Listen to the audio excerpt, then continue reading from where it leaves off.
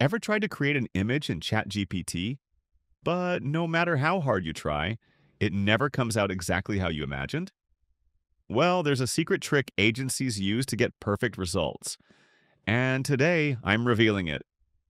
Stick around till the end. You'll never struggle with image prompts again. This is 99 reviews. So here's the problem.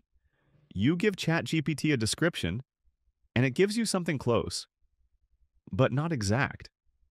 The colors might be off, the brand name's missing, or the design just feels wrong. Frustrating, right? That's because normal prompts can only guess what you mean. But what if I told you, can ChatGPT reverse engineer an image and tell you exactly how to recreate it? Here's the trick. First, upload your reference image to ChatGPT. Now, instead of asking it to recreate the image, tell it, create a JSON prompt for this image. And boom, ChatGPT will give you a detailed breakdown of the design. The brand name, exact colors, fonts layout details, even object positioning.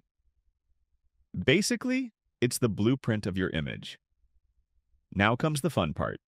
Look at the JSON prompt and change the details you need. Swap the brand name with your own. Change the colors to your theme. Replace objects or text with your message. This way, you're keeping the same design structure, but making it your own.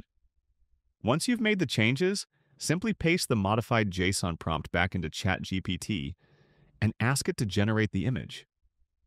Because you've given ChatGPT the exact design instructions from the original image, it now has everything it needs to create the perfect result. Here's a fun fact. Many agencies use this exact trick to match branding perfectly. It saves hours of guesswork, makes clients happy, and ensures consistent results every time.